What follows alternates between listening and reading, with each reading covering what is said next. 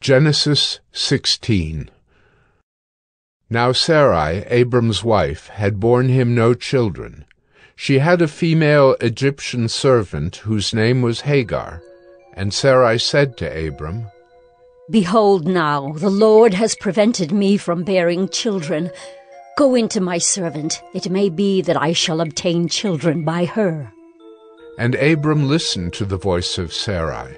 So after Abram had lived 10 years in the land of Canaan, Sarai, Abram's wife, took Hagar the Egyptian her servant, and gave her to Abram her husband as a wife.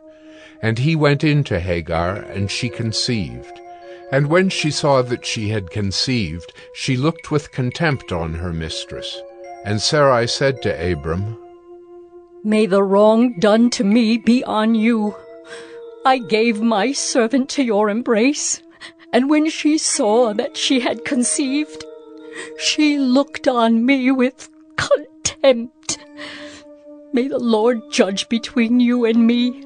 But Abram said to Sarai, Behold, your servant is in your power. Do to her as you please. Then Sarai dealt harshly with her, and she fled from her. The angel of the Lord found her by a spring of water in the wilderness, the spring on the way to Shur. And he said, Hagar, servant of Sarai, where have you come from, and where are you going? She said, I am fleeing from my mistress Sarai.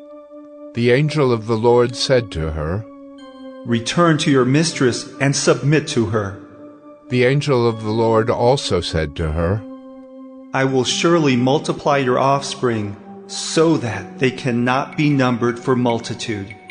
And the angel of the Lord said to her, Behold, you are pregnant and shall bear a son. You shall call his name Ishmael, because the Lord has listened to your affliction. He shall be a wild donkey of a man, his hand against everyone, and everyone's hand against him. And he shall dwell over against all his kinsmen. So she called the name of the Lord, who spoke to her. You are a God of seeing. For she said, Truly, here I have seen him who looks after me. Therefore the well was called Bir-lahai-roi. It lies between Kadesh and Bered. And Hagar bore Abram a son. And Abram called the name of his son, whom Hagar bore, Ishmael. Abram was 86 years old when Hagar bore Ishmael to Abram.